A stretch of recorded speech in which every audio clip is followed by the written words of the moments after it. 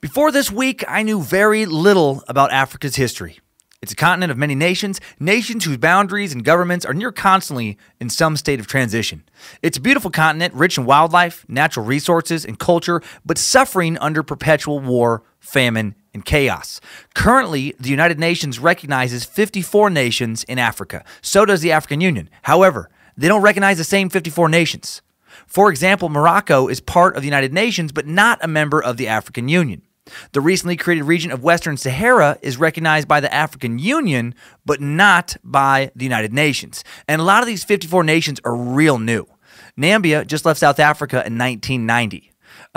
Eritrea left Ethiopia in 1993. South Sudan left Sudan not even a decade ago in 2011. And there could soon be several other countries voicing their independence very, very soon. Due to numerous civil wars currently raging in Africa. There are currently 15 African countries experiencing either war or post-war tension. Why is there so much turmoil? Well, the turmoil isn't new.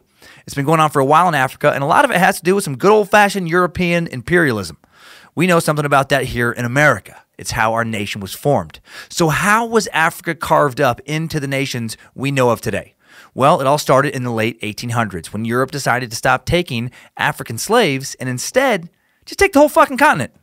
And Africans today are still dealing with the repercussions of that decision. So let's learn more about the continent you, in all likelihood, know less about than other continents. Africa. Africa's history is fascinating, and we explore much of it today on Timesuck. You're listening to Timesuck.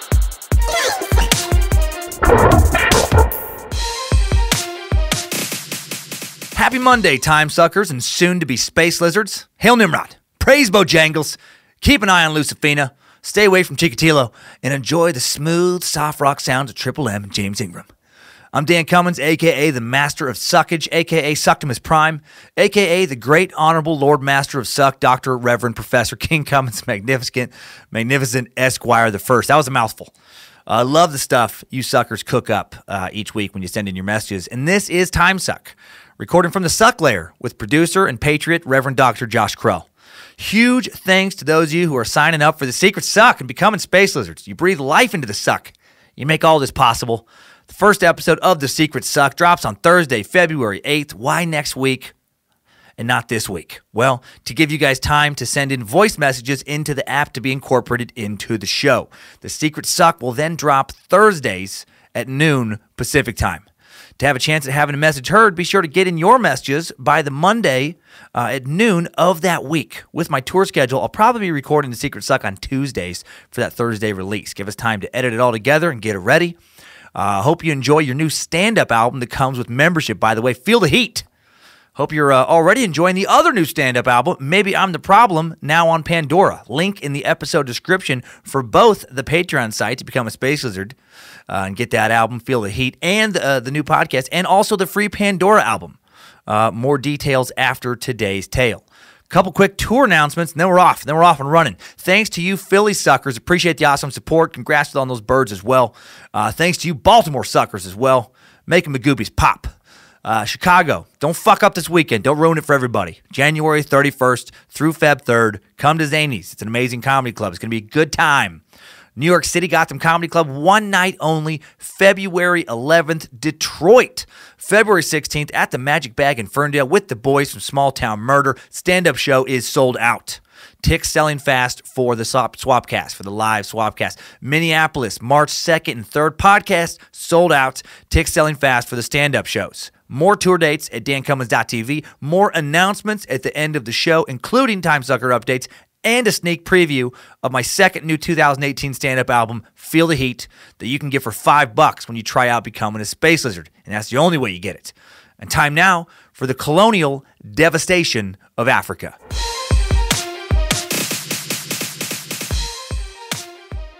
All right, let's get into a little brief history of pre-colonial Africa. Africa, by all accounts, is probably where we all come from.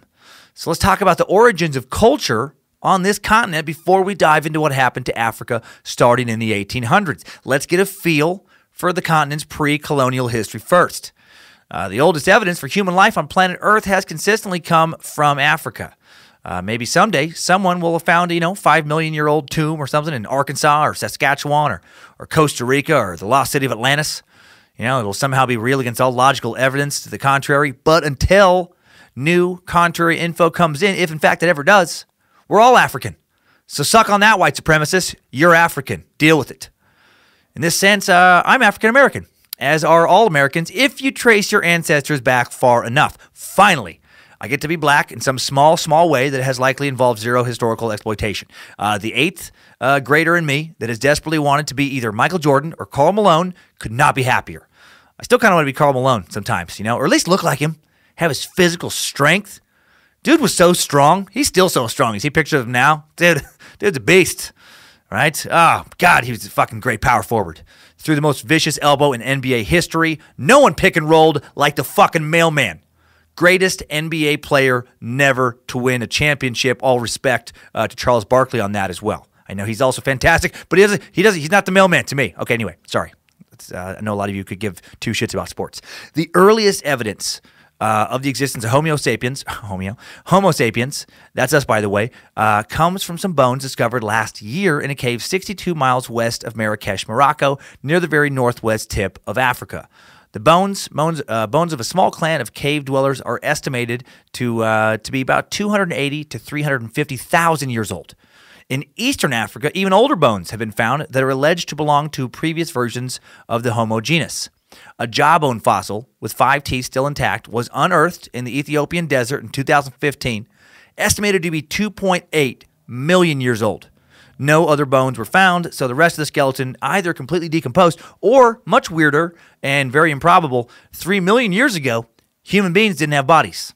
We didn't even have the tops of our heads yet. That all came later, I guess. 3 million years ago, we were just, part of a jaw and a few teeth, which had to have been a hard way to live. Tough to get around, even tougher to breed, if you think about those logistics. Guessing the rest of the skeleton just dissolved as opposed to the jaw possibility. Hard to accomplish much in life and keep the species going when you're just part of a jaw. This jawbone was found in 2013 in northeastern Ethiopia's Afar region, about 40 miles from where the remains of Lucy, one of the most famous fossils of a human ancestor, were discovered in 1974. Lucy's species, fucking crazy-ass word, Australopithecus, afarensis, Jesus Christ, immediately preceded the Homo genus. Those are words you just, you don't throw out a lot in just casual conversation. Hey, what do you guys want to talk about? Do you want to talk about the Super Bowl, or do you want to talk about Australopithecus afarensis? Probably football. Things go way back in Africa. OG humans. And Africa, before it got all mishmashed by Europeans, had a lot of impressive ancient advanced cultures, like the Egyptians, who founded, amongst other things, the Illuminati. They were the ones who made enough sacrifices to the devil, to Beelzebub, to get that big floating eye to appear over the pyramids. The eye of Sauron. And the Dark Lord ruled them and gave rise to the orcs, who would try to kill the hobbits. Wait. I got lost there. Okay, the eye part was bullshit. Somehow I drifted for a bit into Lord of the Rings territory. Let's talk about ancient Egyptians. For some reason, when you search for ancient African civilizations, the Egyptians often don't come up, which I think is, messed up. Egypt is in Africa, for sure. I have checked several maps. I've double-checked them. So logic would dictate that ancient Egyptians were Africans, because they were. But because they spread a tiny bit into the Middle East, interacted a great deal with Middle Eastern civilizations, they get lumped in with the Middle Eastern, with Middle Eastern history sometimes. But nah, motherfucker, African. And no discussion of Africa's pre-colonial civilization would be complete without mentioning them. And the Egyptian culture goes way back. They had a standing army 2,000 years before the birth of Christ. They had a monarchy already. All right, it was the reign of King Amenemhet,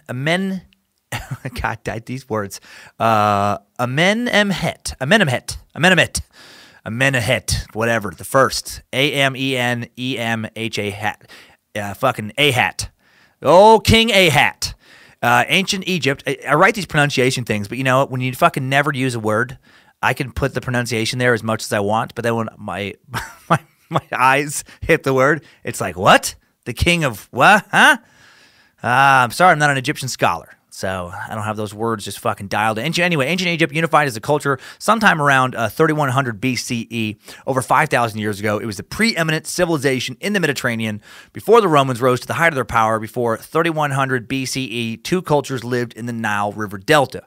One in the north, one in the south. Legend holds that the southern king, the first Scorpion King, The Rock, Dwayne "The Rock" Johnson, attempted to conquer the north in 3200 BCE, and he fucking WWE'd their asses.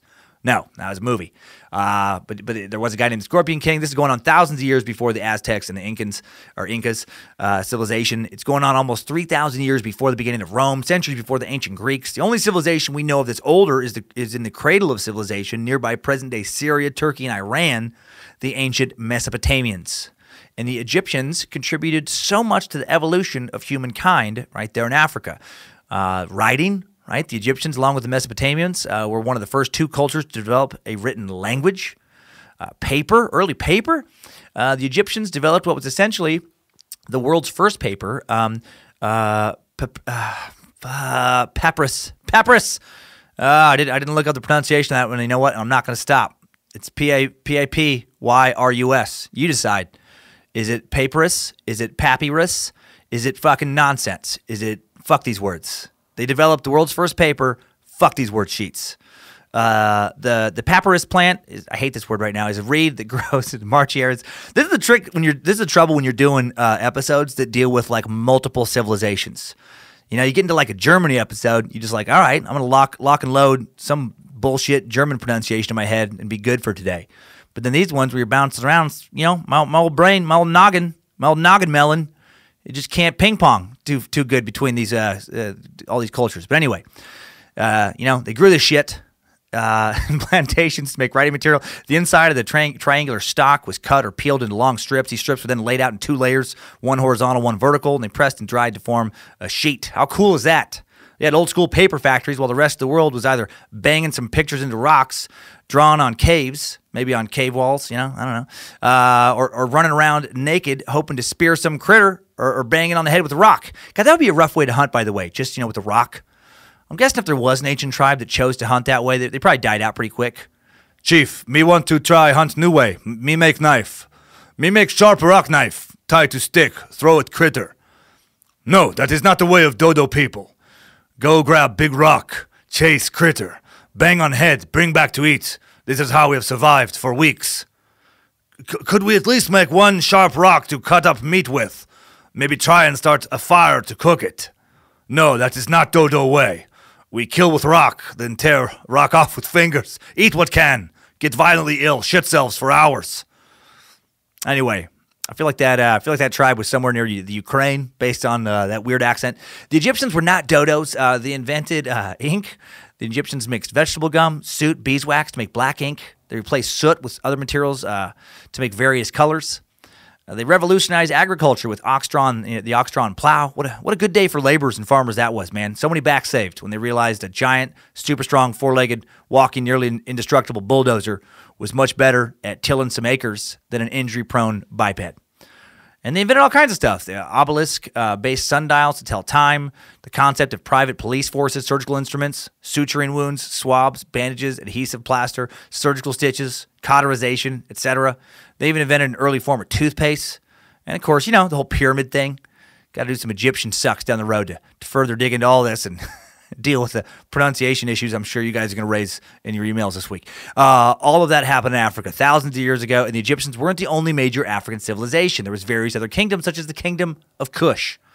Right? There was the Kingdom of Kush, and they stood as a regional power in Africa for over 1,000 years, and they invented weed, motherfucker. Sweet, euphoric Kush weed. They first coined the term high as fuck, and they smoked so much weed, especially on 420. No, they did not. The Kingdom of Kush was an ancient Nubian empire that reached its peak in the 2nd millennium BCE when it ruled over a vast swath of territory along the Nile River in what is now Sudan. It was an important economic power that operated a lucrative market in ivory, incense, iron, especially gold. The kingdom was both a trading partner and a military rival of Egypt. It even ruled Egypt as the 25th dynasty, and it adopted many of its neighbors' customs. The Kushites worshipped some of the Egyptian gods, mummified their dead, built their own types of pyramids. The area surrounding the ancient Kushite capital of Meroe is now home to the ruins of over 100 pyramids, more than in all of Egypt. It was Carthage, the ancient kingdom of Carthage, best known as Rome's rival in the Punic Wars. Carthage was a North African commercial hub that flourished for over 500 years. The city-state began its life in 8th or 9th century BCE as a Phoenician settlement in what is now Tunisia, but it later grew into a sprawling seafaring empire that dominated trade in textiles, gold, silver, and copper. At its peak, its capital city boasted nearly 500,000 inhabitants and included a protected harbor outfitted with docking bays for 220 ships. Carthage's influence eventually extended from North Africa to Spain and parts of the Mediterranean, but its thirst for expansion led to increased friction with the burgeoning Roman Republic and beginning of 264 BCE. The ancient superpowers clashed in the three bloody Punic Wars, the last of which ended in 146 BCE with the near total destruction of Carthage. Today, almost all that remains of the once mighty empire is a series of ruins in the city of Tunis. And then there's the Kingdom of Aksum. During the same period that the Roman Empire rose and fell, the influential Kingdom of Aksum held sway over parts of what is now Eritrea and northern Ethiopia. Surprisingly little is known about Aksum's origins, but by the 2nd and 3rd centuries AD, or I guess CE, it was a trading juggernaut whose gold and ivory made it a vital link between the ancient Europe and Far East. The kingdom had a written language, one of the first to emerge in Africa, and it developed a distinct architectural style that involved the building of massive stone obelisks, some of which stood over 100 feet tall. In the 4th century, Aksum became one of the first empires in the world to adopt Christianity, which led to a political and military alliance with the Byzantines. That, by the way, is the correct American pronunciation for that word. So fucking take it easy, Brits. You cool your imperial pronunciation jets. I know I've been criticized in the past for that one, so I did do extra research. Yeah, it can be Byzantine, I think is another way to say it, but I don't play that game. All right, the empire later went into decline sometime around the 7th or 8th century, but its religious legacy still exists today in the form of the Ethiopian Orthodox Church. And then we got the Mali Empire, the people who created ecstasy and raves and Burning Man. No, they didn't. The founding of the Mali Empire dates to the 1200s when a ruler named Sundiata Keita, sometimes called the Lion King, and he led a revolt against the Soso king and united his subject into a new state. Under Keita and his successors, the empire tightened its grip over a large portion of West Africa and grew rich on trade. Its important cities were Guinea and Timbuktu, both of which were renowned for their elaborate adobe mosques and Islamic schools. And one such institution, Timbuktu's Sankore University, included a library with an estimated 700,000 manuscripts. 700,000 manuscripts, man. Way back when. That is not I think it was the biggest library of its kind in the world at that point in history. 300,000 of those were the world's first pornography magazines. They had everything. Man on woman, woman on woman, man on man on woman, woman on man on woman on tiger, tiger on woman on Bojangles. Yes. Bojangles got into a little fucking porn back in Timbuktu, okay? Don't judge. It was easy money. And the Mali Empire was hungry for some one-eyed, three-legged pit bull action. 100,000 of Timbuktu's manuscripts are rumored to have been naked photos of Bojangles in some sort of compromising and hardcore scenario. Sadly, almost none of those are still around today. In 2013, Islamic terrorists destroyed many of the manuscripts, especially the ones involving animal porn, because they're fucking dicks. They're morons. No, the porn stuff was, to be clear, nonsense. But the rest of that history, they did have 700,000 manuscripts. That's bananas to me. The Mali Empire eventually disintegrated in the 16th century, but at its peak, it was one of the jewels of the African continent and was known all over the world for its wealth and luxury. One legendary tale about the kingdom's riches concerns the ruler Mansa Musa, who made a stopover in Egypt during a 14th century pilgrimage to Mecca. According to contemporary sources, Musa dished out so much gold during the visit, he caused the value of gold itself to plummet in Egyptian markets for several years. Oh man, that's some serious cash. And then you got the Songhai Empire. When you're talking about sheer size, few states in African history can compare to the Songhai Empire. Formed in the 15th century from some of the former regions of the Mali Empire, this West African kingdom was larger than all of Western Europe and comprised parts of a dozen modern-day nations. So the empire enjoyed a period of prosperity thanks to vigorous trade policies, sophisticated bureaucratic system that separated its vast holdings into different provinces, each ruled by their own governor. It reached its zenith in the early 16th century under the rule of devout King Muhammad Askia, who conquered new lands, forged an alliance with Egypt's Muslim caliph, and established hundreds of Islamic schools in Timbuktu. While the Songhai Empire was once among the most powerful states in the world, it later crumbled in the late 1500s after a period of civil war and internal strife left it open to an invasion by the Sultan of Morocco. And then there's other kingdoms that have been lost to history. One of the most impressive monuments in sub-Saharan Africa is the Great Zimbabwe, an imposing collection of stacked boulders, stone towers, and defensive walls assembled from cut granite blocks. I suggest Googling it. Very, very cool ancient fortress. Kind of fortress you dream about either defending or sieging as a young boy. Man, I used to want a fortress. Who am I kidding? I would still love a fortress. Protect this fortress, O great Nimrod, from my insolent neighbors who want to look into my yard as I throw a squeaky ball for fair penny Pooperton. I do not care for their judgmental stares. I do not care for their certain judgment upon me for sometimes speaking in a baby voice to sweet fair penny Pooperton. Yes, the Rock Citadel has long been the subject of myths and legends. It was once thought to be the residence of the biblical Queen of Sheba, but historians now know it as the capital city of an indigenous empire that thrived in the region between the 13th and 15th centuries. This kingdom ruled over a large chunk of modern-day Botswana, Zimbabwe, and Mozambique. Fucking nailed those three. It was particularly rich in cattle and precious metals and stood aside a trade route that connected the region's gold fields with ports on the Indian Ocean coast. Though little is known about its history, the remains of artifacts such as Chinese pottery, Arabian glass, European textiles indicate that it was once a well-connected mercantile center. The fortress city at the Great Zimbabwe was mysteriously abandoned sometime in the 15th century after the kingdom went into decline, but during its heyday, it was home to an estimated 20,000 people.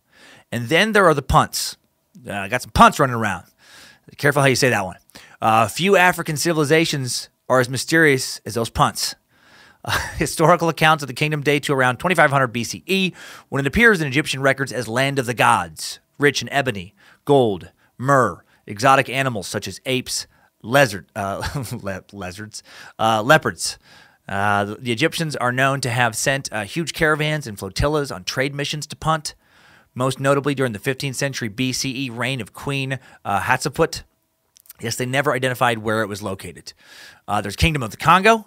That was more recently, Kingdom of Congo. The Kingdom of the Congo flourished along the Congo River in the west central coast of Africa from about the 14th century and lasted right up until the 20th century when it was integrated into the Portuguese colony of Angola.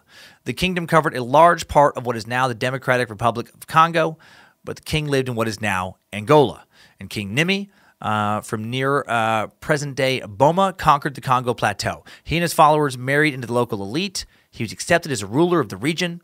The wealth of Congo was based on trade in ivory, hides, and slaves, and it also used a shell currency popular in Western Africa. The Congo king oversaw a vast empire with several kingdoms under its control. Most of its history was verbal until the late 16th century. It didn't get around decently documenting its history until the 17th century. And there were many other various complex and advanced African kingdoms. So that is just a brief overview of some of Africa's, larger and more notable ancient empires. So why lay out all of that history today?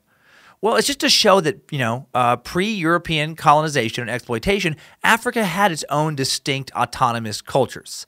And I think that's just kind of to dispel that stereotype that it was just, just nothing but people running around with, spears and loincloths, and that's not true. That is historically inaccurate. There were tribes of small hunter-gatherers, but there was a lot of other advanced civilizations as well, people doing their own shit. Now, was life perfect in Africa before Europeans showed up? Or was it some paradise that colonial Europeans destroyed? No, that's not the case. They had problems. They had war and hardship like, all of humanity does. But overall, while there are no stats out there to attest to this, they seem to be much better off on their own. Life seemed to be overall similar to life for the American Indians, in that it was better before Europeans showed up and subjugated them. So what was life like for the average African before colonialism? Well, let's talk about that a bit. First off, let's get into slavery. Slavery did exist before colonialism. So let's discuss the history there. Slavery and slave trading was a thing in Africa long before Europeans showed up. So, for people who were slaves in Africa, life did suck before the Europeans showed up. In fact, slavery does go back to ancient times in almost all cultures. The Romans had slaves, and in ancient times, it wasn't a black versus white thing. I think that's how a lot of people tend to think about it today, and that is historically inaccurate. Oftentimes, it was a we kicked the shit out of your culture, and now you fuckers belong to us thing.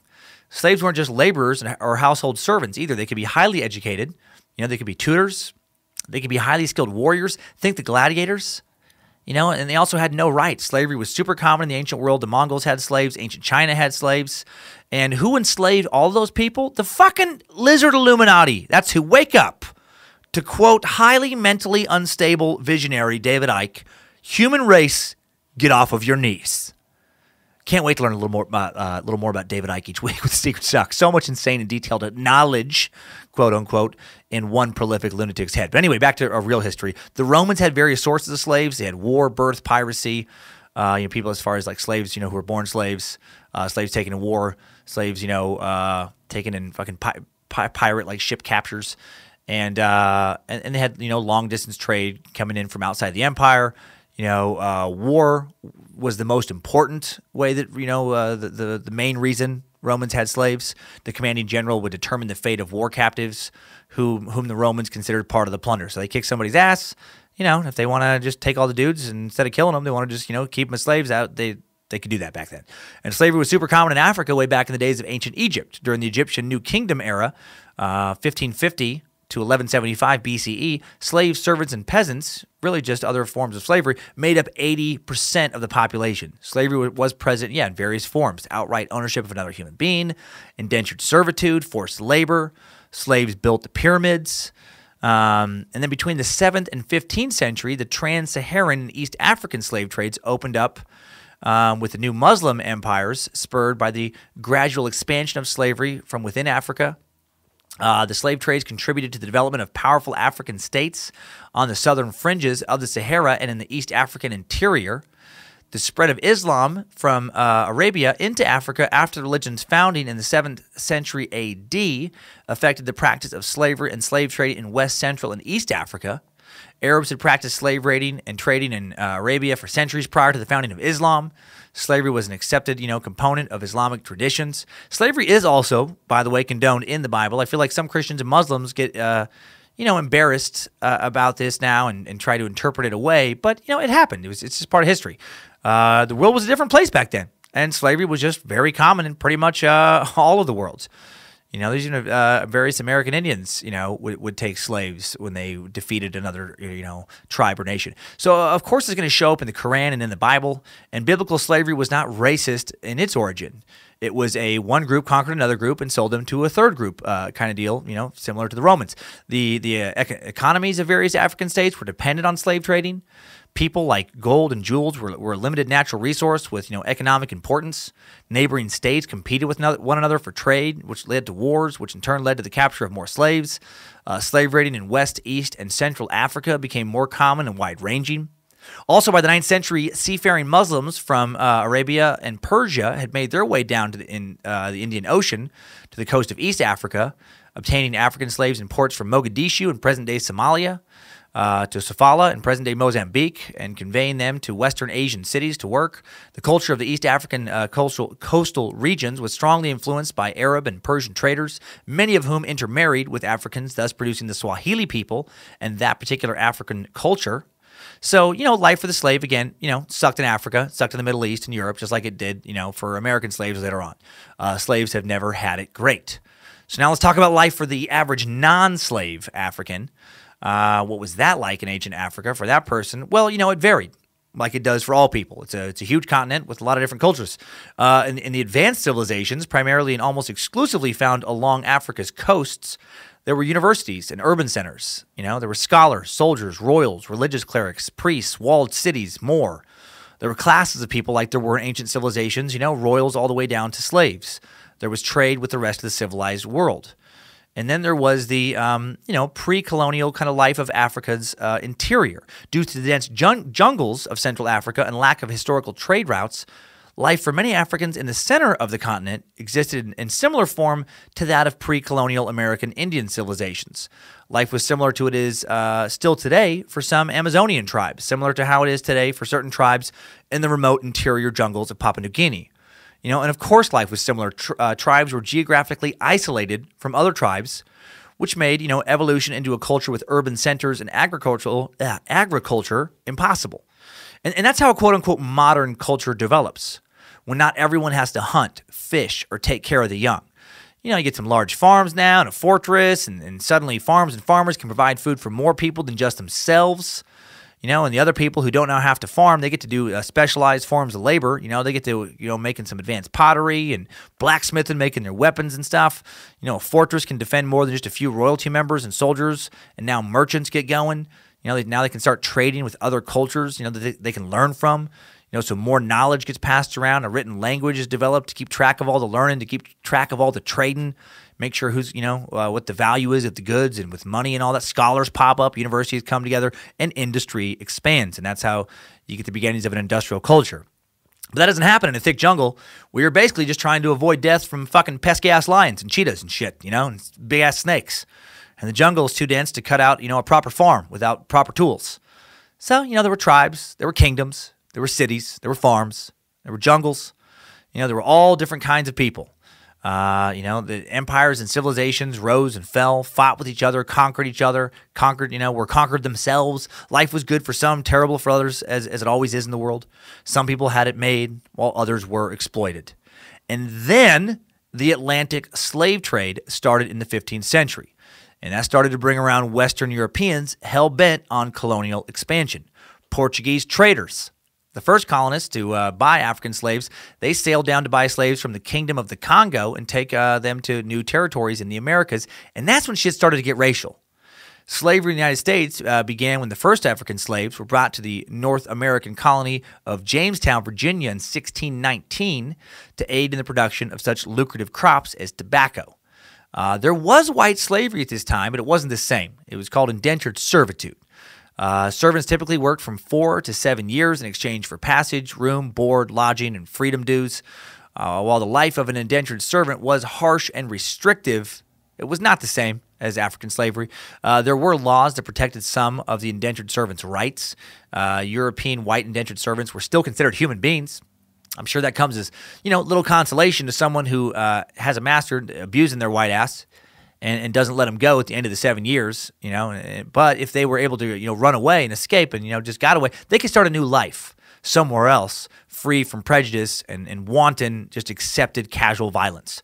Not so for the African slaves. And now with a bunch of new buyers, Spain, England, Portugal, and others, more slaves are being sold than ever before. It's a huge new market. And with the new racial element, slaves are arguably being treated worse than they ever have before. Again, no stats to back that up, that particular aspect of how horribly they were treated. But the average African slave who stayed in Africa probably, I'm guessing, treated better on average than the average American plantation slave. Just with that new racial element. Also, while no records were kept of how many slaves were sold annually before or after the colonization of America, it just stands to reason that due to a new giant market, a brand new market of 2 massive continents that would be populated mostly by slaves, way more slaves are being sold than ever before. So thanks to Europeans, thanks to some new supply and demand economics, there are now way more African slaves than ever before in the history of the world. Based on shipping records, at least 4 million would make it to Brazil, at least 2 million to the British West Indies. All in all, conservative estimates place at least 11 million West African slaves making it to the New World. No historical evidence suggests anywhere near that number were headed to Europe, the Middle East, or Asia prior to American colonization. And then in the 19th century, Europeans decided, not just to trade with Africa and take its people, but just to take the entire continent the fuck over, carve it up, and make as much off its natural resources as possible. And this decision has led to a level of turmoil previously unknown in Africa that is still felt there today. So, now that we have a basic understanding of the history of Africa's ancient civilizations, what life was like roughly, for the average African, a little background with the slave trade, let's dig into proper colonization, the proper colonization of Africa and its repercussions with a little Timesuck timeline of European imperialism. Strap on those boots, soldier. We're marching down a Timesuck timeline.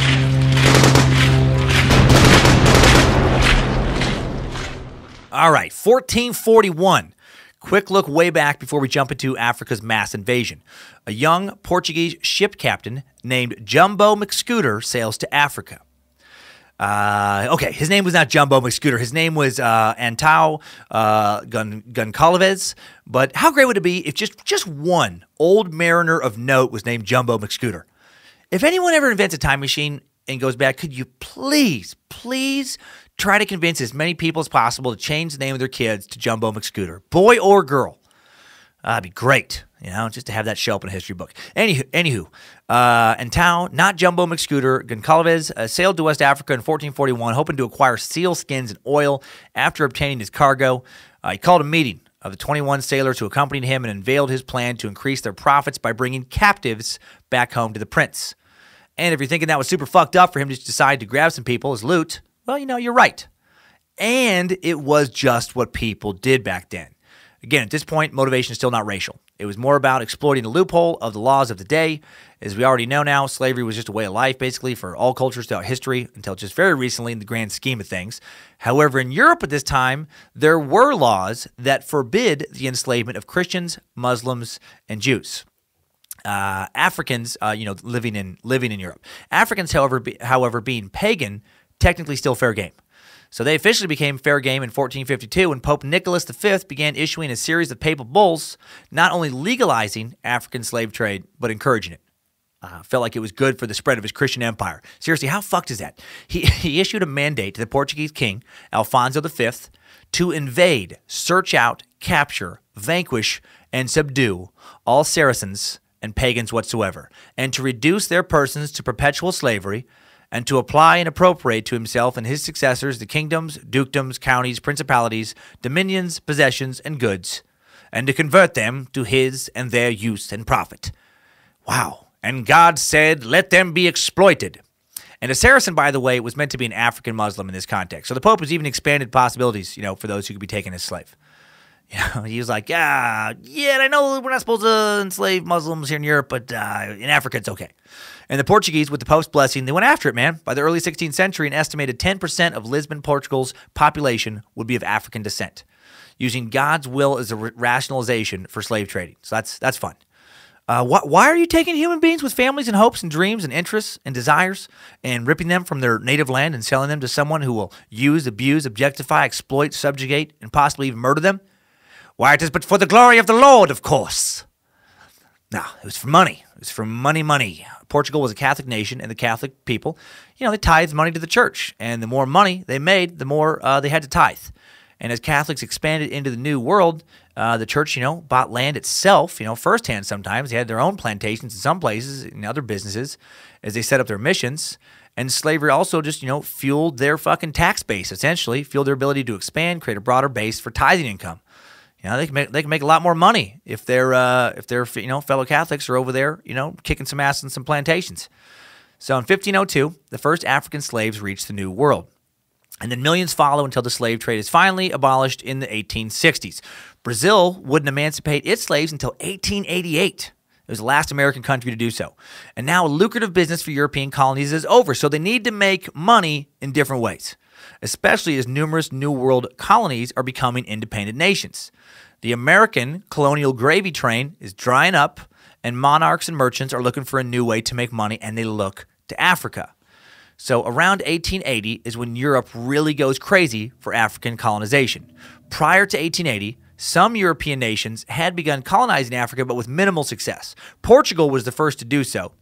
The nation that had also kicked off the Atlantic slave trade. Fucking Portuguese, man. If there's one thing you take away from this episode, it should be that the Portuguese were and currently are the scourge of the earth. The murder rate in Portugal today, 17 times higher than the next most murderous country. Google Portugal, and you'll find almost nothing but photos of Portuguese monsters raping and murdering each other in broad daylight, oftentimes in the middle of the street, because they're so ignorant they don't know how to do anything else. When a recent survey was taken asking Portuguese citizens what their favorite hobbies were, Most of them didn't understand the question because most of them can't even speak their own language. But of the ones who could, the most popular answer was murder, followed by rape, followed by a tie between soccer and marathon running. Seriously, they actually are very good at marathon running. The rest of that fucking shit was, of course, made up. And I apologize to my Portuguese timesuckers. That was just a fun little tirade to go on. No, way back in 1482, mariner Diogo Cao had reached the mouth of the Congo River, and Portugal began setting up its first African trading posts. In 1497, Bartholomew Diaz rounded the Cape of Good Hope, right down the tip of southern Africa. In 1498, Vasco da Gama reached India and it's in Africa's eastern coast. And along the eastern coast of Africa, the Portuguese had conquered Islamic port cities in Mozambique, and farther north seized the ports at Brava, Kilwa, and Mombasa. And by the late 18th century, the Portuguese had the small colonies of Cape Verde. They had Guinea-Bissau and Sao Tome and Principe in West Africa, and much more extensive but largely undeveloped colonies of Angola and Mozambique and southern Africa. However, they hadn't really colonized these areas. They basically just had the coastlines. They had some trading outposts for slave trading on the coasts. The interior belonged to them in theory only, kind of similar to how America expanded its borders with the Louisiana Purchase.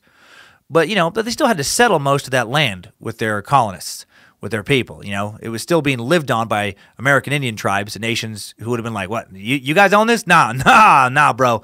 You still have to fight us for this shit. We live here, motherfucker, and do not currently give a single fuck about your laws and your settlers. It wasn't until 1880 that Europe began to really understand much about Africa's interior, largely due to the explorations of some adventurers, such as the Scottish Dr. Livingstone, I presume. Yes, that Dr. Livingstone.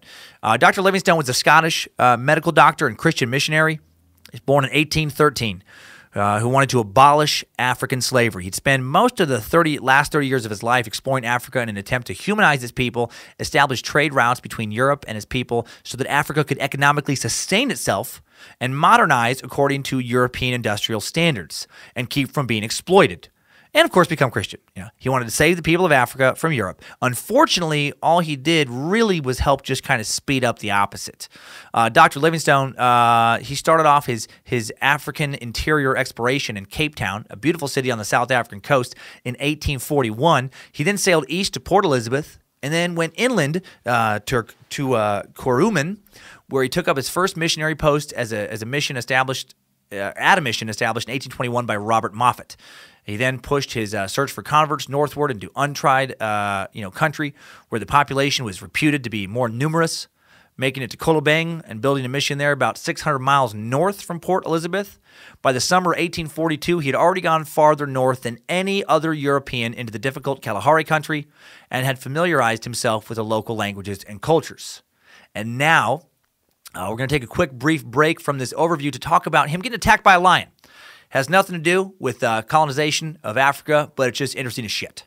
In 1844, while attempting to establish a mission in Mombasa, a remote location not far from Kolobeng, homeboy was mauled by a lion, which I'm guessing was as terrible as it sounds. It wasn't the first time Dr. Livingstone was around a lion attack. As early as 1842, he'd seen, quote, a woman actually devoured in her garden by a lion, and had noticed that there was a plague of these animals around Mombasa. I think that's when I would strongly consider heading back to England. Just, how was Africa? I thought you were going to stay longer. I was, but after several bouts of malaria, and after barely escaping attacks from the Boers, those damn Dutch farmers who were really not cool with my ideas about emancipating African people, I was really starting to miss home. And then one day, when I was looking out the mission window into the garden, I thought maybe I'll stay. It was a beautiful day, green grass and trees for miles and a big blue sky. This beautiful woman was pulling weeds from around some corn we'd planted, so serene, so peaceful. And then a lion ran over and jumped on her and peeled her ribs open with its teeth and shook around like a rag doll and ate her. And then, while watching her quite literally being eaten, I thought, nah, bro, fuck this place. I'm out. Now, here's how Livingstone himself got attacked. So he's already seen that. And then on February 16th, 1844, Livingstone was working on a ditch when some natives started screaming for him to help them kill a lion that had just dragged off some of their sheep. As Livingstone put it later, I very imprudently ventured across the valley in order to encourage them to destroy him. Livingstone grabbed a gun, but failed to alert anyone else to come with him. He ran up, found the lion, fired both barrels at it, hitting it but only wounding the beast. And then as the lion charged him, he tried to reload, which had to have been stressful as shit. And he wasn't able to reload fast enough, and the lion jumped on him, bit down on his arm, shook him around, as he would later describe, like a terrier dog does a rat. Livingstone's upper arm was splintered at once, and the lion's teeth made a series of gashes that would look like gunshot wounds. He had to have been thinking about that lady he watched getting eaten in the garden as he's now getting tossed around. I can't imagine the terror you would feel. Well, Livingstone would have certainly died, but help showed up in the form of a dude named Mbalwe, an elderly African Christian convert Livingstone had brought over from Kurleman as a teacher, and Mbalwe snatched the gun, loaded, fired both barrels, and didn't hit shit. Whoops. He did manage to really piss off the lion. And the lion now left Dr. Livingstone, came after him. Now Mbalwe's getting attacked, badly bitten on the thigh. And then some other dude tries to help, gets bitten on the shoulder. And then luckily, the lion just drops dead. Killed at last by the wounds that, Dr. Livingstone had inflicted upon it earlier with his gunshot.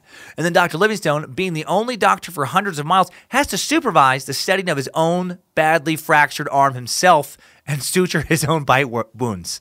Luckily, both he and Mbalwe would survive, although Livingstone would permanently lose some functionality in his broken arm. I would definitely be out after that shit happened. Like, for sure. Why are you heading back to England, Dr. Livingstone? Lions, motherfucker! I'm very, very sick of lions. But Dr. Livingstone does not head back. He does some further expeditions. By 1849, he'd press onwards, after all that, into the interior of Africa and become the first European to make it to Lake Ngami. By 1854, he reaches Luanda on the West African coast. In 1855, goes back east all the way to the east coast of Africa, present-day Mozambique. Then goes up the coast in 1862 all the way to Mikindani. Cuts inland again to Lake Nyasa in 1866, heading further inland all the way up to Lake Victoria in 1871, and then down to Chitambo, where he would die in 1873. He actually died in his tent of unknown causes. He'd battled various illnesses in Africa for years, and he was found just dead, kneeling in prayer next to his bed. That's pretty nuts. He also found time to head back to England and visit his family in between all that, give speaking tours throughout the British Isles, and publish his findings. Really incredible dude who needs his own suck. To get from London to Cape Town by boat, by the way, it would take roughly 100 days, over 3 months. And that was just to get to the place where you would begin your journey of your exploration into inland Africa. Can you imagine that? That's just unfathomable to me now. Like, you can get from any city in the world to any other city in the world, 2 days? Max. Usually, you can do it in under 24 hours. Most of the time, almost any place under 36. Can you imagine taking almost a third of a year just to get to the place where you start your journey to another place? And both those places, in terms of amenities, fucking suck. No AC, lots of bugs, lots of disease, not fun. It's not like you're on a cruise ship, getting there either with water slides, jacuzzi, entertainers, casino, buffets, eating from some of those buffets. No, man, you're on a shitty boat with a bunch of people who probably stink, mostly dudes, limited sanitation, stormy seas.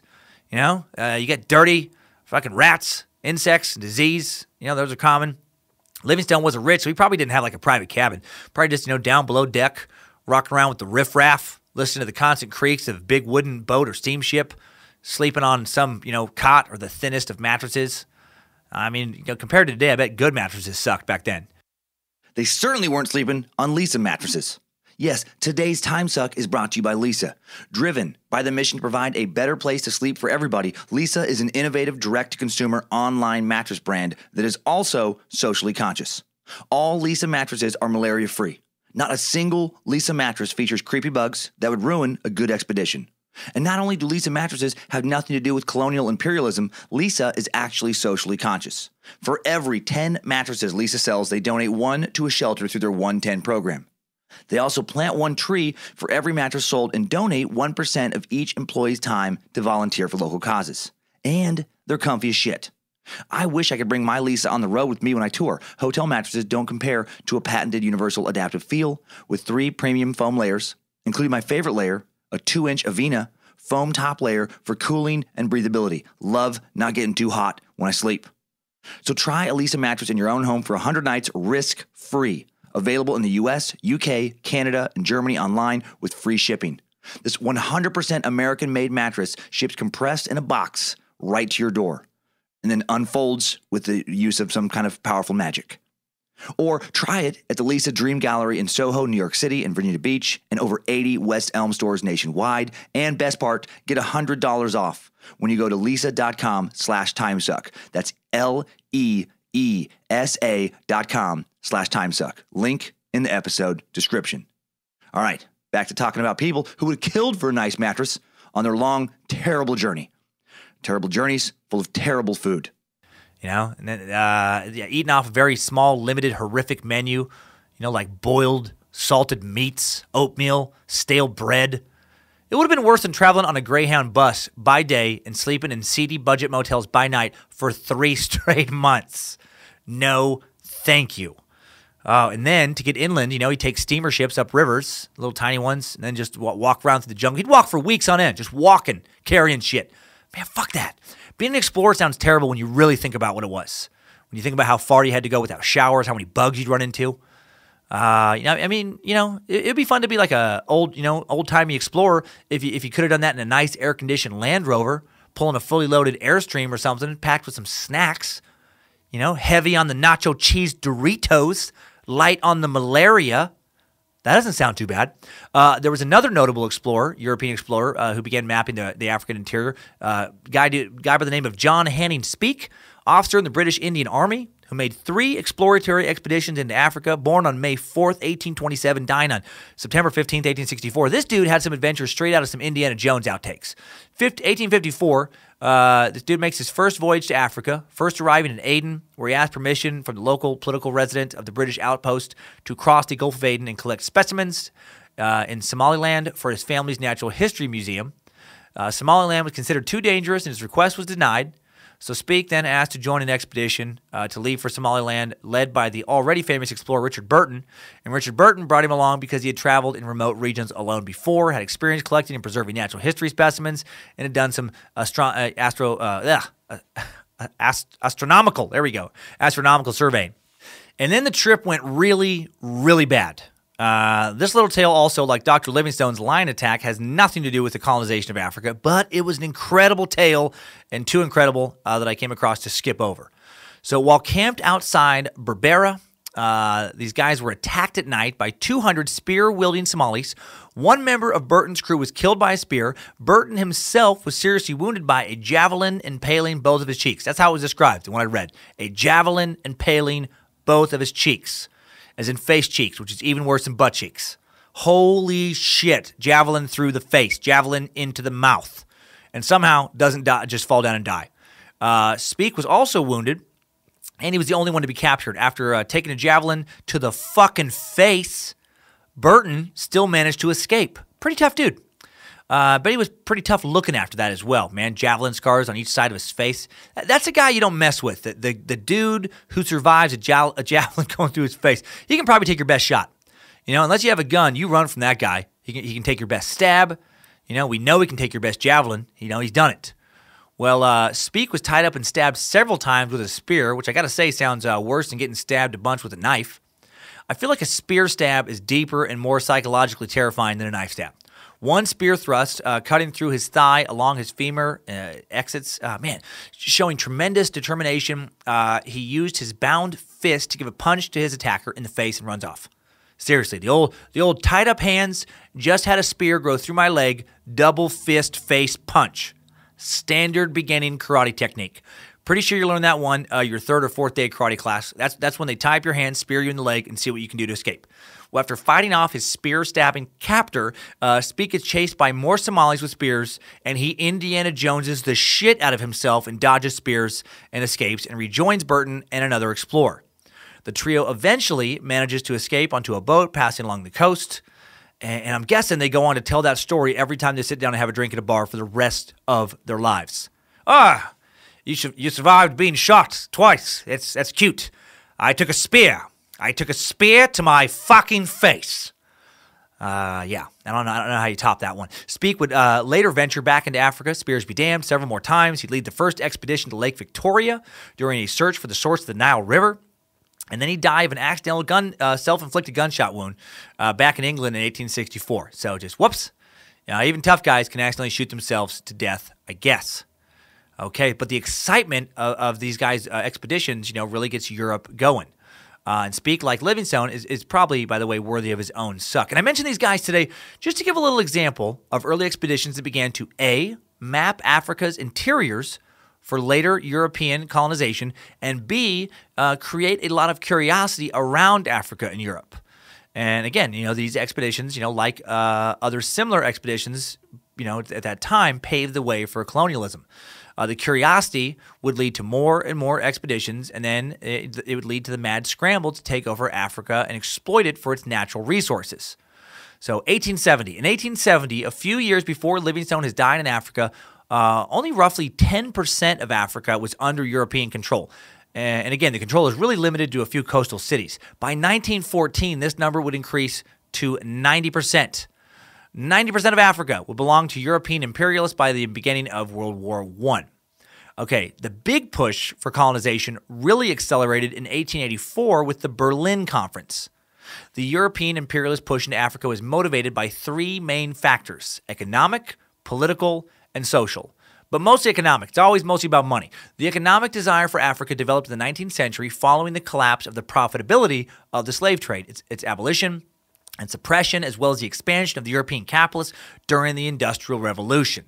The imperatives of capitalist industrialization included the demand for raw materials and the search for profitable investment outlet.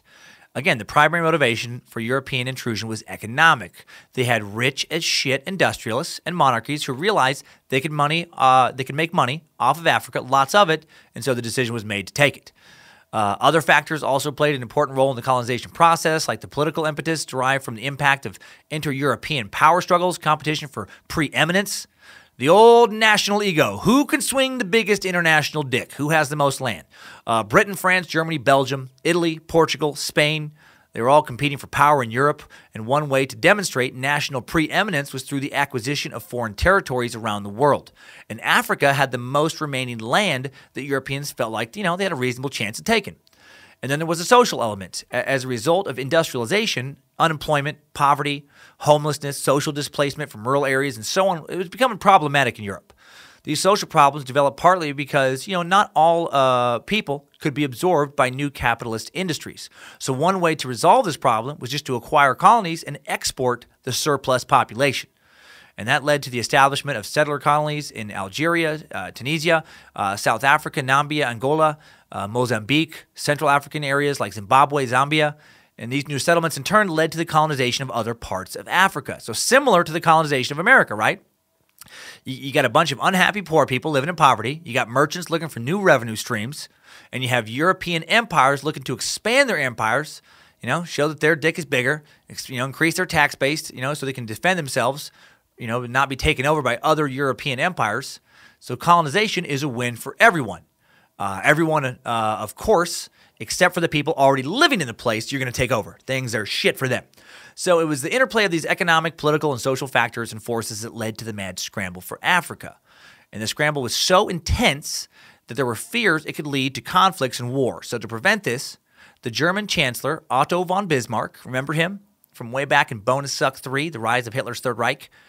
Well, Otto convened a diplomatic summit of European powers in the late 19th century. This was the famous Berlin West African Conference, more generally known as the Berlin Conference, held from November 1884 to February 1885. And the conference produced a treaty known as the Berlin Act, with provisions to guide the conduct of the European competition in Africa. Some of its major articles were as follows. The principle of notification, notifying other powers of a territorial annexation. So just basically like, hey, Germany, this is Britain. We're going to take a couple 100 million acres south of Nile. Is that cool? All right, thanks, bro. Then there was the principle of effective occupation to validate the annexations. So, if you're going to declare that you're going to have some land, you got to send some people there to live on it. Freedom of trade in the Congo Basin, freedom of navigation on the Niger and Congo rivers, freedom of trade to all nations, suppression of the slave trade by land and sea.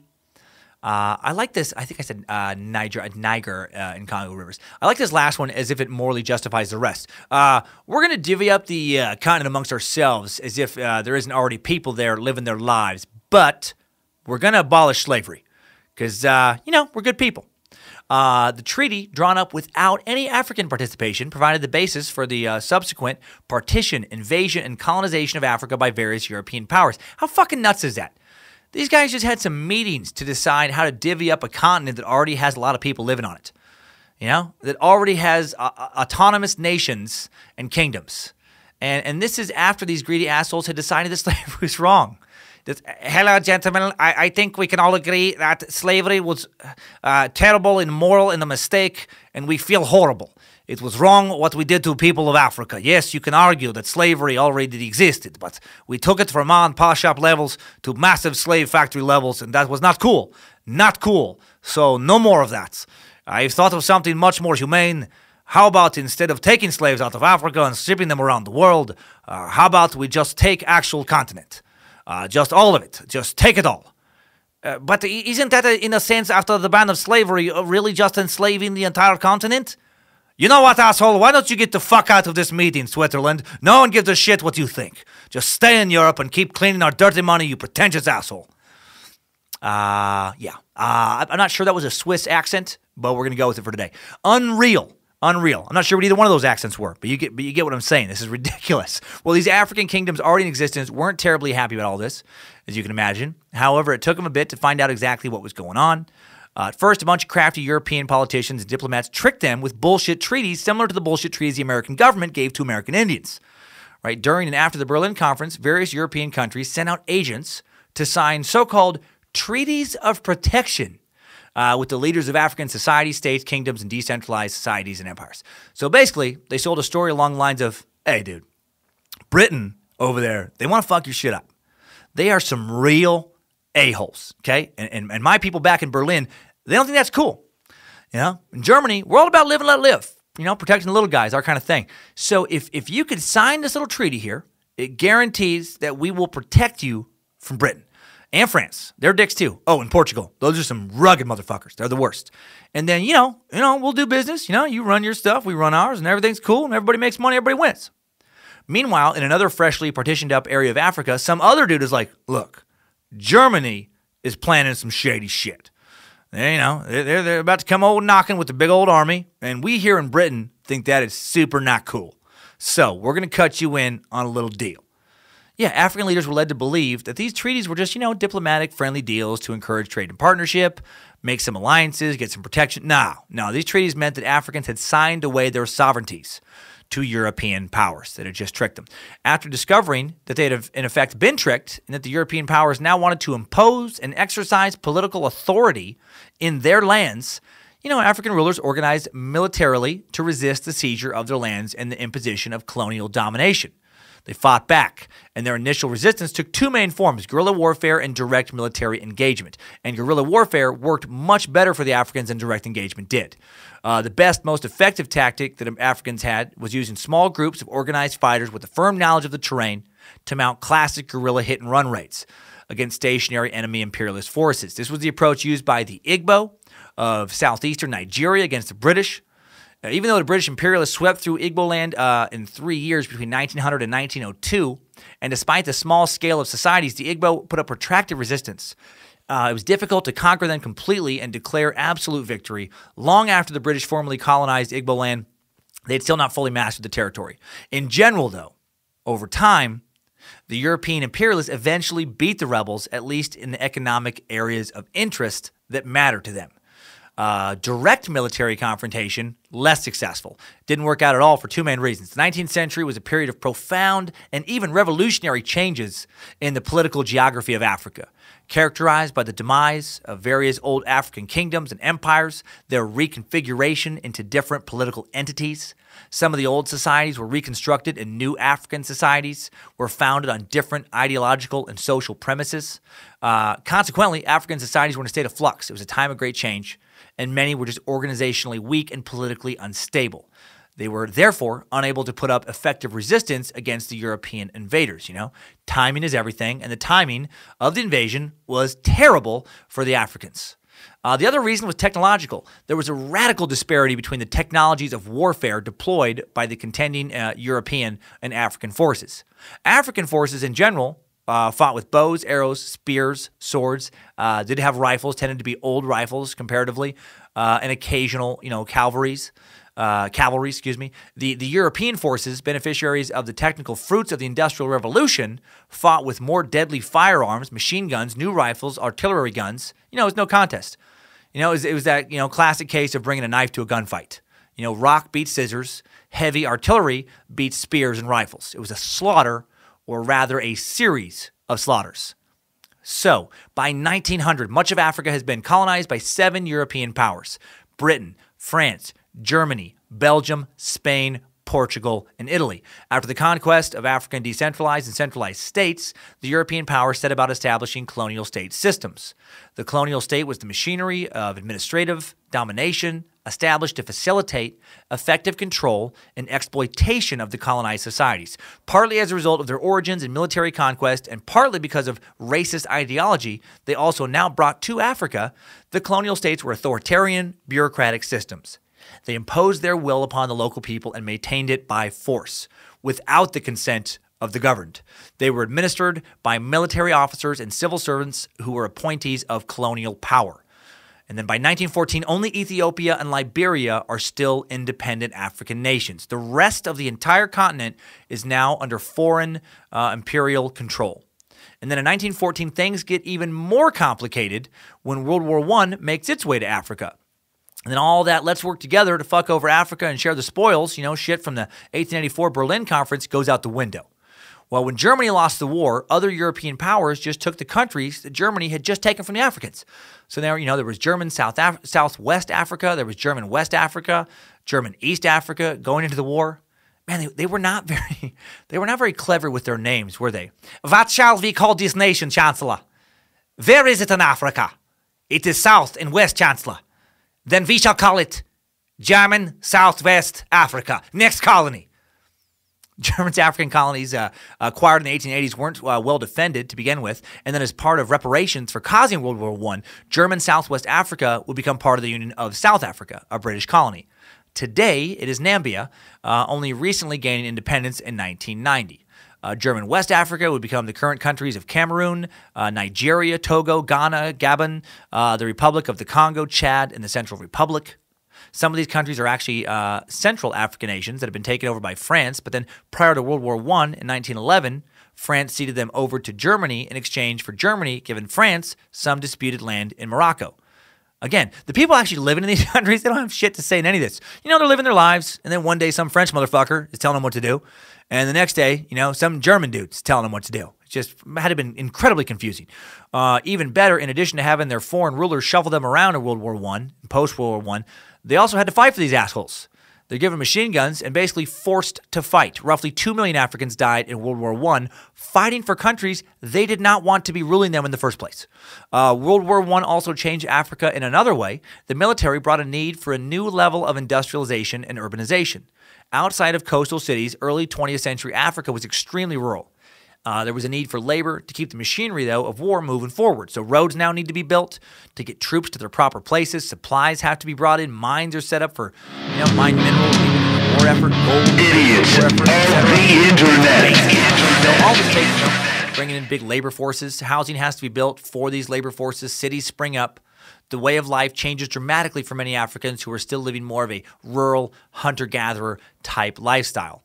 Unfortunately, because of imperial racism, when these cities are put together, they're not put together well for the native Africans. Africans are housed in horrible, unsanitary, and inhumane conditions. This creates an environment for the rapid spread of contagious diseases. When the European powers realize they can't just let disease spread rampantly around their new colonies, they do something to help their people out. They're white people. Instead of improving living conditions for Africans, they just segregate them. Just get them away from white settlers, so if disease spreads, it'll just stay in their section of town type of deal. It's just preposterously messed up. Cities are built in zones, such as in South Africa, where African zones are shanty towns, and other zones are reserved for white Europeans living in relative luxury with the modern amenities. I actually saw the residual effects of this urban segregation firsthand years ago doing a comedy festival in the cities of like Johannesburg and Cape Town. It was horrifying. One section of the city, a historical white section, would be nice homes. much like you'd see in a nice neighborhood in America or in, Western Europe. Well-manicured streets, nice shops, and trendy little restaurants, all that shit, all the little coffee shops, all that stuff, all the, popular stores. Another section would just be completely unsafe to walk around in. I was driven through some sections in a car with armed drivers. There was dirt streets, cinder block shanties with no running water, no indoor plumbing, no insulation, even electricity sometimes. Places look so bad. I would rather live in my neighbor's garden shed than in a lot of these places, truly. And it's these places that Africans are living in, working in mines by day, sleeping in these shitty thrown-together huts at night, while the new imperialists are building big proper homes, living in comparable luxury. Well, after World War I is over in 1918, things get awesome, finally, for Africa. Jesus Christ, finally, get some good news in this episode. Britain, for example, builds the world's first free amusement park in Nairobi. For 40 years, it would have the world's longest lazy river, cold beer, cool water, lots of floaties, no segregation, the best. The most advanced hospital in the world was located in Gaborone, Botswana, for over a decade. Site of the world's first pediatric wing, actually. Residents of French Sudan would have the highest standard of living, in the world, with the exception of Paris and London until 1935. The middle class was actually very wealthy. It was an epic time, and interracial marriage was common, even encouraged. Everyone loved each other, and no one was exploited, and the high five was actually invented. So, fuck yeah. Get out of here. None of that happened. Now, things got even worse for the Africans. The economy of Europe is in shambles, and to rebuild their economies, Europe turns to Africa's mineral and agricultural wealth. Of course they do. Europe's growing interest in Africa's minerals, blood diamonds, for example, led to her expansion into Africa's interior. The Great Depression that followed, Europe was also affected by the U.S. stock market crash in 1929, worsened the already failing economies of Europe. The mining of mineral wealth from Africa required its reorganization of colonial rule, which meant that the autonomous chiefs and kings in Africa that had maintained rule over the years would be increasingly dissolved to make room for a more progressive form of government. The result of these changes was that land was taken away from African tribes and residents and chiefs and local empires, and given to white settlers and colonial companies like the British South African Company for farming and mining. And this is comparable to what went on with, American colonial invasion of inland, America, where at first there's like reservations, and then when gold would be found or the farmland would be deemed to be very valuable, they would just be like, nah, I know we said that you could still live here, but get the fuck out now. You got to give us that. After World War I, colonial governments began to introduce agricultural reforms aimed at further improving their revenues by squeezing more money collected from African farmers. They're basically feudal medieval monarchies posing as 20th century nations. African societies were deeply affected by these changes because most of them were still dependent on agriculture for, their daily survival. That little thing, that little nuisance.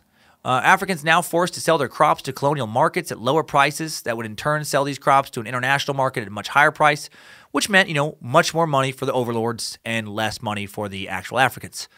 And then World War II hits in 1939, and another European war spills into Africa. More than 1 million Africans would end up fighting in World War II in one form or another, and few understood why. Hundreds of thousands of African troops would be sent to Europe during the war. Those who survived would feature almost no recognition for their efforts after the war. In theory, the men volunteered for their colonial overlords, but in reality, it was forced recruitment. Check out these recent interviews with African World War II veterans. Senegalese veteran Yoruba remembers the day when the French came to his village. If we men had stayed at home, we would have been taken to court and probably shot dead. So that was his volunteering experience. What they were to fight for was not explained, said Baby Sai, a veteran from Burkina Faso, then Upper Volta. He said, he said, people didn't understand when they heard talk of fascism. We were just told that the Germans had attacked us and considered us Africans to be apes. As soldiers, we could prove that we were human beings. That was it. That was all the political explanation there was at the time. So, they're just getting fucked over in so many different ways. Well, at least some good did come out of the soldiers' World War II efforts that would lead to African nations becoming independent states. Whether as prisoners of war or, if they were fighting on the front, the African soldiers came into close contact with European soldiers and with the reality of life in Europe, and that changed their awareness and later their political activity back home. Senegalese writer and filmmaker Soumaine Zembane, himself a former colonial soldier, put it like this. In war, we saw the white men naked, and we have not forgotten that picture. Well, this had far-reaching consequences. During the war, the African soldiers saw their so-called rulers from Europe lying in mud and filth. They saw them suffering and dying, says German journalist Karl Rossel, who spent 10 years researching the topic in West Africa. As a result, they realized that there was no differences between people. And this in turn led to many former soldiers joining independence movements in their home countries. Well, and then also in 1945, the United Nations is formed, and part of their formation doctrine is the right for nations to have self-determination. Basically, colonies should be able to govern themselves and not be forced to be subjugated to foreign rule. Well, this new doctrine and international philosophy greatly bolsters Africa's push for independence. And then in June of 1953, Egypt gains independence from Britain. In 1960, Botswana gained its independence from Britain as well.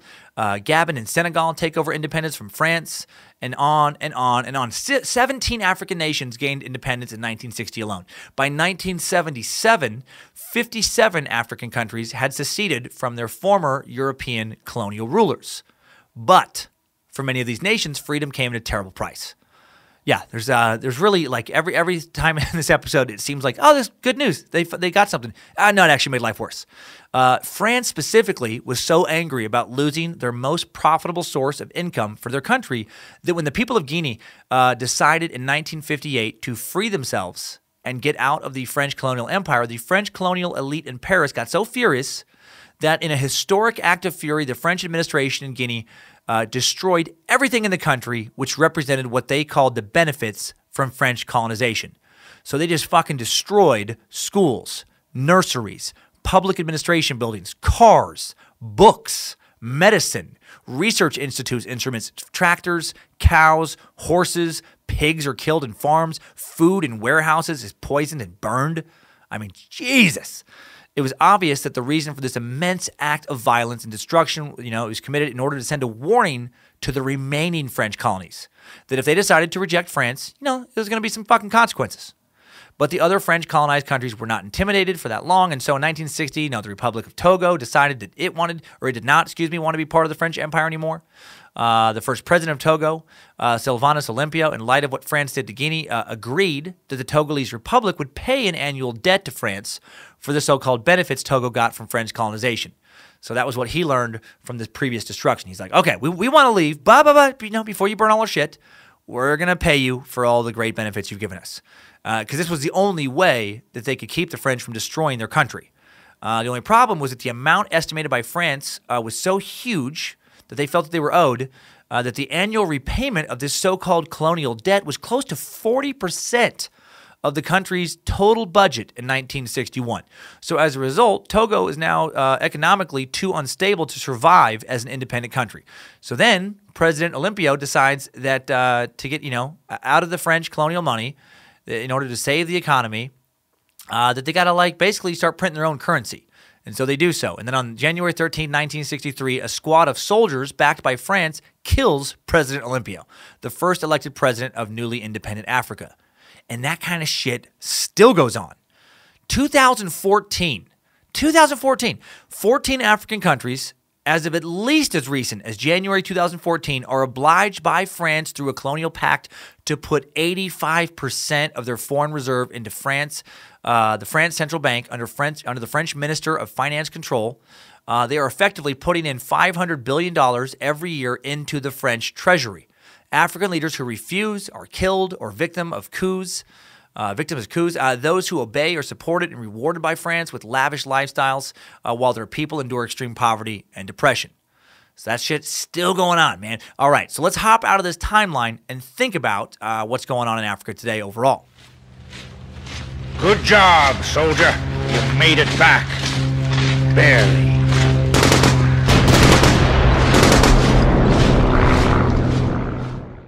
All right, so currently Africa, it has other problems. It has Islamic terrorist groups like ISIS and Boko Haram. It has civil wars in Rwanda and neighboring Burundi. The move from colonial to independent rule led to violence. Radicalized policies under colonial rule have led to rivalries between ethnic groups, major contributor to the 1994 Rwandan genocide. In addition to all the other problems I mentioned with colonization, think about this. When those European assholes cut up Africa, they didn't cut it up with any thought whatsoever to the boundaries of the existing tribes, kingdoms, and nations, In some occasions, an existing kingdom could just be split in half. One part of the culture now belongs to one imperial overlord. Another part belongs to another nation, and those nations, may go to war against each other. In other cases, two or more different ethnic groups who hated each other, for centuries, been fighting for decades or more, are now forced to be part of the same nation. Like that's not going to cause problems. For example, in South Africa, there are the Zulu, and the Xhosa, two of many different African cultures and tribes. And for the most part, these two fucking hate each other. Historically have fought each other.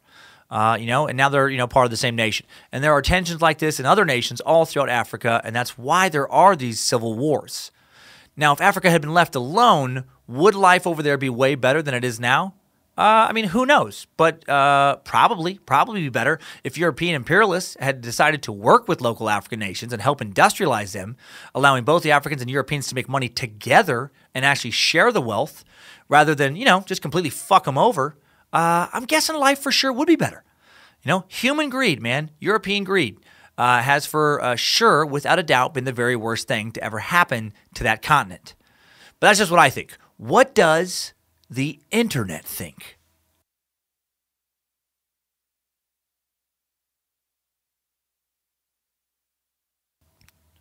All right, time to check in with those idiots of the internet.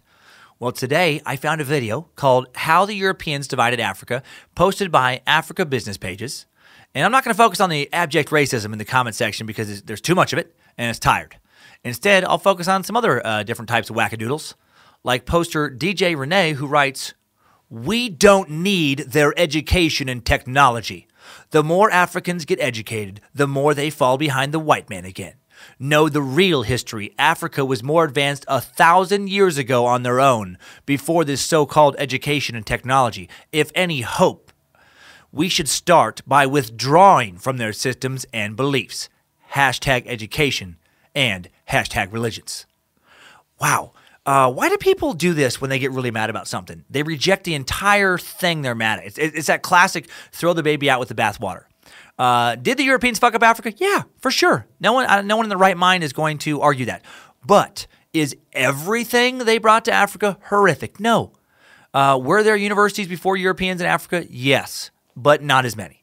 Way more because of Europeans. Way more hospitals started showing up after Europeans arrived. Way more cures and vaccinations for horrific, life-killing diseases.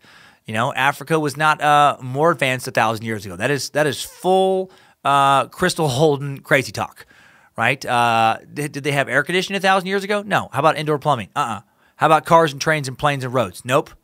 They didn't have any of that shit. Travel was not better in Africa 1,000 years ago than it is today. And now, though, but you think that you just abandon all forms of Western education? Get the fuck out of here. I get the rage, but you've gone to a very illogical place. All right, you're gonna. No one is going to be like, nope. Let's get rid of all this. Let's just go back to some medieval type lifestyle at best. User James Morrison goes to an even more logical place, posting slave trade, no mention of Jewish merchants that ran the show. Why do people do this? I swear, you look through any comment section of any video about something going horribly wrong in history that has more than like 1 million views, at least one motherfucker has to blame the Jews. It's the Illuminati. They ran the slave trade, the Zionists. I get so tired of that. Did some European Jews make some money off the slave trade and Africa's exploitation? Of course. I'm sure still do, as do many other types of people. But they were not running the show. You secret society-obsessed complete lunatic. Man, that stuff is just so, God, I just feel like it's just out there forever. I feel so sorry for Jewish people when I read about that stuff. We're just like, man, just enough with the fucking Illuminati running shit. User Menacapera decides to fight ridiculous racism with more ridiculous racism, writing, "I really hope that the entire of Europe will get nuked. Nuked all of these peckerwoods." Okay, now I include this partly because it's idiotic to think that, what the Europeans have done justifies literally killing all of them today, as if the people living there today were the people living there in the late 19th century. There are a lot of good white people and a lot of amazing Europeans, just like there are amazing people of all races and from all nations across the world, except Poland. Except Poland. As I've stated before, they are the worst people ever. Kidding, of course. I also included this post in the Edit to the Internet because of the word peckerwood. Really makes me laugh. And it doesn't make sense in this context. Merriam-Webster defines peckerwood as an insulting and contemptuous term for a rural white Southerner. It's white Southern poor redneck, of which there are approximately none in Europe. So let's ease up on the nuke everyone talk and use the correct racial or ethnic slur, which in this case would be Eurotrash. You know, what you want to nuke is all Eurotrash, if I read you correctly, not some good old boys in Alabama or some shit. And last one, user Streetway ST goes full idiot, posting Europeans. There are more than 50 European countries, and I can see that the majority of them have never had any colony. What the fuck are you talking about, dude? No one has said that all of the countries in their name form today are the countries that colonized Africa a century or two before. How do you not understand how history works? You know, the major colonial powers of Europe in the first half of the 20th century and the last half of the 19th century did do this. How is that hard for you to understand? This dipshit is acting like he just watched a video on American slavery and then is saying, no, not true. I do not have slaves. Never have had. None of my white friends have had or ever had slaves either. Of course not, dummy. Do you not understand the basic concept of time? Are you unable to process the concept of past tense? A lot of the 50 countries in Europe today didn't have colonies because they weren't fucking countries 100 years ago. You know, they were part of other countries that did have slaves, that did colonize. I hate it when people twist an argument into a place that the person making the initial argument never suggested. You know? Okay. So enough of this one today. Enough of this one. We'll close on a post by user Proudman998 who said what really kind of summed up what I found the rest of this comment section to be, while saying the comment section of this video is pure cancer. Idiots of the internet. Okay, so there we have it. Hope you understand Africa a little better now. I know I do. I know this was a complex, this was a really tricky episode to put into a narrative. And I know just based on comments I've seen on like the iTunes reviews and stuff, I know you guys tend to prefer the, like the biographies and stuff a little more sometimes in these episodes. And that those can be a little more entertaining. And I do get that. And it's because they're just much easier to do. Like a biography of a person is far easier to construct narratively than it is like a concept like this. But I think these concepts are important, and I hope I'm getting better at trying to explain them. I'm making a lot of effort into simplify it as much as possible. I know that I learned a lot. I understand the chaos of present-day Africa much more because of this episode. I understand the struggle much more. I understand how exploitation continues and has its historical roots, you know, oil drilling, diamond mines, and more. You know, the diamond mines of Africa could be just another suck, you know, all on their own. You know, the continued colonial taxes, that blew my mind. the fucking nerve of some of these places to still tax them in that way. You know, there's just a level of segregated poverty that exists there, just, you know, that's unlike anything that we have here. And again, I saw that firsthand when I went to South Africa, you know. My stand-up traveling over the years has led me to some rough neighborhoods in the U.S. You know, Inglewood, Compton, some of the worst neighborhoods in Detroit and, you know, and East Lansing and Philly and New York. Been through some real rugged little towns in West Virginia and some real rural poverty in Missouri and other places. Some real heartbreaking poverty in this country. And I can tell you that it has nothing on the shit I saw in Africa. It is an entire other level of poverty. And when I saw it, I didn't have a real understanding of why it still existed, and now I know. Okay, and now let's go over what we all just learned, what we all know, and a little new info besides with some top 5 takeaways. Timesuck Top 5 Takeaways. Number 1, the colonization of Africa really got going with the Berlin Conference in 1884 when Otto von Bismarck decided that the leaders of Europe needed to sit down and figure out how to carve up a new continent to dick over. Number 2, by 1910, over 90% of Africa was under imperial control.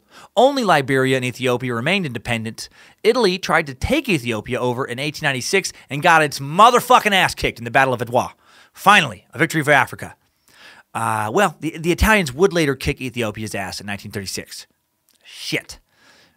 But the Italians would also get kicked back out in 1941. So back to some good news. A little bit of good news. Number 3, Africans were forced to fight for their colonial overlords in both World War I and World War II, so while the slave trade was abolished in the late 19th century, slavery in some form continued well into the 20th century. Number 4, parts of Africa are still being economically subjugated by other imperial rulers, by former imperial rulers. The French still tax the shit out of Africa to the tune of roughly $500 billion a year. Number 5, new info. Chaos still reigns in Africa today. In 2014, Africa experienced more than half of worldwide conflict incidents despite having only about 16% of the world population. Right now, more than 250,000 children in war-torn South Sudan are at risk of imminent death because of severe malnutrition, a United Nations official has recently said. The country has been undergoing civil war since 2013. The ongoing conflict has resulted in the death of tens of thousands and the displacement of a quarter of the country's 12 million person population. It's also affected more than half of its child population, according to UNICEF. Some 2.4 million children have been forced to flee their homes since the war broke out. More than 2,300 children have been killed, and 19,000 have been recruited into fighting for armed groups. Here's some more depressing stats. More than a quarter of the countries in sub-Saharan Africa are poorer now than they were in 1960, with no sign that foreign aid, however substantive, will end poverty there. Last year, perhaps the most striking illustration of this came from Liberia, which has received massive amounts of aid, foreign aid, for a decade. In 2011, according to the OECD, official development aid to Liberia totaled $765 million, made up 3% of its gross national income. That sum was even larger in 2010, but last year, every one of the 25,000 students who took the exam to enter the University of Liberia failed. Jesus. All of the aid is still failing to provide a decent education to Liberians. So what is to be done? How is Africa to be helped? How do you stabilize governments and countries that have seen virtually no stability in the last century and a half at least? How do you end an exploitation model that has existed for so terribly long? Many of Africa's governments are extremely corrupt. Of course they are. Their leaders grew up in a world of corruption. Well, I wish I had some answers. For right now, I think it's just something we need to keep thinking about. And if people want to read more about the last throes of African exploitation, my editor, Jesse Dobner, says you should read this book called King Leopold's Ghost, A Story of Greed, Terror, and Heroism in Colonial Africa. I guess it's a great book, according to Jesse, that is equally informative and horrific and just makes you think further about this issue, which I do think is important. Timesuck Top 5 Takeaways. So that is imperialism in Africa, and my jaw is completely numb. It just sucked an entire continent. Shout out to small town sucker real quick, Kelby. Happy birthday, dude. Tecumseh, your buddy says hey. And some announcements. And again, I hope you enjoyed that episode. Again, I know it was complicated, but I hope it was fun. It was very interesting for me and a nice break from the pace of kind of recent episodes. Houston, Dallas, Brea, Cleveland, Charlotte, Atlanta, Huntsville. So much more up at dancummins.tv, the newly designed dancummins.tv. Click the link in today's podcast description to listen to my new album, Maybe I'm the Problem, on Pandora Premium for free. That is out now. That link gives you a free 30-minute trial of Pandora Premium if you're not a premium user already. And then when the time is up, you just come back, click the link, and then you'll have enough time to finish the rest of the album. And it's just all laid out there as an album, which is awesome. The Patreon account is live. For those of you who want to sign up early to become Space Lizards in just a couple days, thanks to those of you who have done so already. Due to my tour schedule, I actually recorded this episode 5 days ago. I actually recorded it a day after this past Friday's episode. It's kind of odd to do it that way. So I have no idea how many people are signed up, but I'm guessing, based on early last week, it's between 500 and 1,000 people. 500, 1,000 Space Lizard. It's fucking happening. It's really happening. You won't be charged $5 until February 1st, and that's when some new Space Lizard features on the app and the website arrive. That's when the first piece of Space Lizard merch comes out. That's when the Secret Suck podcast will be, you'll have a little intro episode. Not really an episode, just an explanation kind of episode. And then, February 8th is when the first one will be there. The Age of the Space Lizard is hours away. Link to the Patreon profile is your ticket into the exclusive world of the Space Lizard in the episode description. Patreon just being used to collect that $5 a month and send occasional Space Lizard messages to explain shit, troubleshoot problems, etc. And again, February 8th will be the first, full episode, so we have time to kind of build it out with all your Space Lizard voice messages. You'll be able to listen to Secret Suck on the app and on the website, and that's it. That's the only places. The Space Lizards are here. Join us. And if you're on the fence about being a Space Lizard, but you love my stand-up and you want to get my second new 2018 album, Feel the Heat, you can only do so by signing up. 1 month subscription, $5, and the album is yours. And then if you want to cancel, you still get to keep that $5 album. And I think it's pretty funny. I had a good time making it. Here's a little sample of what's on it.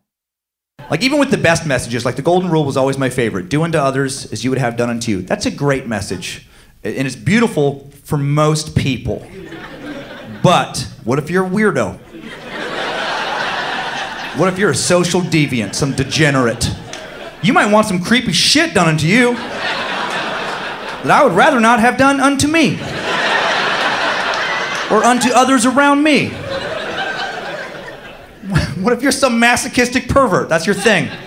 You get pleasure from pain. All right, that's fine if that's what you want to do, but that's not what I want to do. All right, what if your ultimate fantasy, this is what you would like done to you. Your ultimate fantasy is you'd like to be waiting to get coffee in the morning. You just woke up. You're in that surreal, pre-caffeinated, hazy part of the day. Just, still got crusty stuff in your eyelashes, just still getting a grip on things. And then you're about to get your coffee, and right as you're about to get your coffee, you feel hot breath on the back of your neck. Like, what? Large, aggressive stranger has snuck up behind you. You're like, hey, what are you? And then they just bend you over the counter, pull on your pants, pull off your underwear, and they shove a popsicle up your ass to the stick. Yes, to the stick. Now you're in a real pickle. Hope you liked that little teaser. The crowd that night and myself had a great time. Thanks to Sydney Shives, Harmony Velicamp, Jesse Dobner, and the entire Timesuck team. Thanks for all the reviews. Spreading the suck. Every review helps every time, and you guys write the most wonderful things, and I read every single one of them. Just fantastic. You guys just keep building that out. It really does spread the suck. Thank you, thank you, thank you. And big thanks to official Timesuck Bojangles researcher and official intern, Maddie the Heater Teeter, for structuring the colonization research and sucking Africa as well. Maddie and I double sucked the shit out of Africa this week, and I hope it was enjoyable for you. Thanks to Maddie for coming up with that topic, by the way. It really grabbed my attention. I knew so little about the history of that continent. Next week on Timesuck, we go futuristic. Some sci-fi suck. It's been too long. Digital immortality. Is it possible to transfer human consciousness into the cloud? Into a hard drive? If so, what does that mean for our future? I find this stuff endlessly fascinating. This is going to be a really fun head scratcher of a suck. I'm going to suck and you're going to get blown, all right? Your mind is going to be blown as I do some sucking. Think about that. So I can't wait. Can't wait to suck on the possible post-humanistic future of mankind. Now time for the present. Time for the recent past. Time for some Timesucker updates. Updates? Get your Timesucker updates. Today's first update comes in from the Fuzz, from the Popo 5-0. Came in with a subject line that made me nervous. Says, message from the police. I was like, oh, shit. And then I said, Dear Dr. Reverend Colonel Esquire, I just want to thank you for your kind words you said towards police officers in your Jersey Devil episode. Not a shocker with the good things you say about the troops, but still nice to hear. I'm a police officer in Oklahoma City and work in an area where I rarely hear anything but expletives towards me. Your thank you was a much-needed morale boost in the middle of my shift and feel I should return a thank you/morale boost. Keep sucking as hard as you do. You're killing it lately with the past few episodes. I listened to Andre Chikatilo for the first episode. Well, that was a big deal. And I was hooked, and they're just getting better. Oh, man, thank you. Your episodes really help with getting through some long shifts and hard nights. I actually had a prisoner about to piss herself laughing during the Idiots of the Internet segment on the Jersey Devil. If you ever find yourself in Oklahoma City, I'd be honored to have you as a ride-along for your shift. Oh, man, thank you. I'd also love to hear an episode on Timothy McVeigh, the Oklahoma City bombing. Well, thank you, Officer Jason. I'm going to leave your last name out for privacy reasons. Love that you are letting or forcing prisoners to listen to the suck. That cracks me up. And I love that at least one prisoner enjoyed it. Got to spread the suck, man, to the prison population. You know, they're eventually going to be able to get out and fucking have devices and listen. And I need all the listeners I can get. So thanks for the love. Appreciate what you do big time. Today's second update comes in from Timesucker Stephen Hart, who writes in saying, Hey, Dan, I just found your podcast a couple weeks ago. It's amazing. The first one I listened to was Einstein, and now I know I look like a damned maniac laughing by myself in the car on the way home. You completely suck, and it's awesome. I wanted to tell you that the damn Piney song you did in the last episode is writhing through my head like some kind of viral, insidious monstrosity, and it won't go away. So thanks for that. I swear, if I start singing it out loud. Also, if it hasn't been said before, Lucifina has got to be the baddest succubus ever. Thanks for the podcast. Keep on sucking. Proud to be a part of the cult of the curious. Take care, Steven. Well, thank you, Steven. And I'm not quite sure. What song exactly were you talking about? I was trying to remember, like from the Jersey Devil episode. Were you talking about the song that went, well, looky here now, I got some pig, Texas pig I ever did lick out of my woman's beard. Well, looky here now, with the full belly, I made a butt baby with the woman on mine, and the governor's wallet we got. Hee-haw! Man, I hope I didn't just further embed that earweasel back in your head. That would be cruel and unnecessary. That would be terrible. That would be like a piney McDonalding. Really just worse. Thanks, Stephen. So glad you enjoyed the show. And then an update on an old couple of episodes from recent convert, Timesucker Chaz Charleston, who has an incredible email handle, Disciple of Nimrod 18. And Chaz writes, good morrow, mother sucker. I've recently found your podcast thanks to your appearance on Heartland Radio and Jesus fucking Bojangles Balls. It's the first podcast that made me go back from the start and listen to the entire catalog from the beginning. It's an incredible saucy mix of informative and actual laugh-out-loud comedy. Oh, man, thank you, which is fucking phenomenal for my solitary night shift job. Unfortunately, since I just found this hellacious wormhole, this is going to go way the fuck back a few episodes, specifically the Dark Web episode. I was on board until right near the end. That part, the part that really got me was where you equated police confiscating narcotics as theft. A notion I think is absolutely bananas and caused a lot of confusion because not long before, I listened to the Walmart episode where, unless I severely misunderstood, you advocated for taking someone's money because they have a lot of it with the Waltons. I'm trying to wrap my head around why one would be considered theft and shouldn't be done and the other is acceptable. I should note my views on drug legality differ slightly from yours, I think anyway. Remove marijuana from the equation because it's pretty universally agreed that it's not of concern anymore. I'm of the belief that if you decide to stash yourself in your house and do coke, heroin, meth, whatever, your drug of choice is all day and cause no problems for anyone else. That is your prerogative. Unfortunately, that doesn't happen often, if ever. The person who abuses drugs is inevitably going to need a whole slew of social services at some point to deal with the addiction and resulting medical issues. When they start stealing things from people to fuel their habit, the police justice system involvement is going to require a considerable amount of time, energy, and resources to deal with it. While the act of possessing drugs to use may be a quote-unquote victimless crime, the drug use is inevitably going to be the direct cause of the addict using rather significant amounts of resources from state and local governments. Therefore, I don't think it's unreasonable for state and local governments to apply rules prohibiting the possession, sale, use of those substances. Federal government involvement is a different beast. I'm a big fan of returning most governmental power to the states, but I digress. To tie this mess back together, I'm curious to learn your rationale behind why it's acceptable to take significant portions of the Waltons' money from them, but confiscating drugs from users is considered theft. If you're reading this without reading the rest, it's safe to assume there isn't going to be any response. So in that case, keep up the good work and thank you for what you do. Regards, your disciple in the glory of Nimrod. So hail Nimrod. Well, all right, Chaz. Excuse me. Here's my answer. I was wrong. I think looking back, you got to be able to admit your mistakes. And I think I was wrong about the Waltons. I remember it has been a while, but my thing came from the kind of feeling of the rich oppressor, poor oppressed, and kind of capitalism gone awry. And the upper 1% just getting too much power and just economically kind of subjugating the bottom 99%. And that's why on an emotional level, I advocated for taking their shit in this kind of rage against the machine kind of anger, sort of way. And I do think I let my emotions, get the best of me. Because yes, on a non-emotional, ethical place, it is not okay to just take what someone else has made because you feel they took too much. Or have made too much, I guess, rather. That's a very slippery slope that's just going to lead to a bad place. And regarding the seizure of certain drugs being equated to theft, that one is tricky. Again, I think we're agreed on marijuana that is kind of silly to take that. It's not really a big problem maker, and it's becoming legal in most states. But, hard drugs, like with opiates, I do think actually you are right when I really think about it in a complex way. And again, I was coming from this place of, I think I was using marijuana as the main example and then expanding that to kind of narcotics in this kind of libertarian way of like, we should be able to do what we're doing as long as we're not harming someone else. And then why are we, put in prisons and then the prisons? I remember that the argument from that being some studies I'd cited about how much money goes into private prisons, and that becomes a business and people are just being exploited in that way. And, if they haven't harmed anybody violently, what's the big deal? But you bring up a good point where, when it comes to like opiates and things like that, which are a real problem where I live in Coeur d'Alene, opiate addiction and other things, it doesn't tend to be a I'm not bothering anyone situation. It does tend to be a downward spiral. And at the very least, social services get involved in helping the person get back on their feet, which does take away from the taxpayer base. So it's not victimless.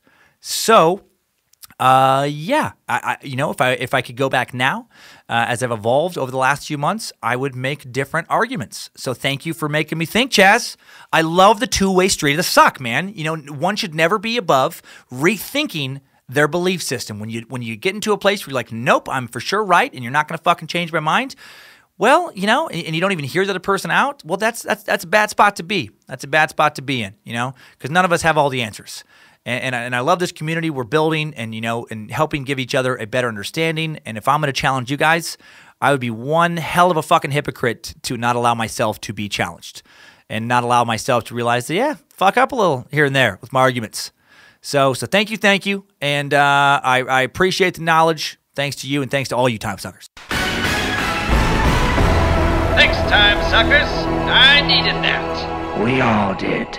So that is it. That is it today, time suckers and future space lizards. Here are going to be space lizards real soon. Have a great week. Definitely don't go colonizing any foreign nations. Subjugating any continents. Definitely do sign up now to become a space lizard. Don't miss out. Hail Nimrod and keep on sucking.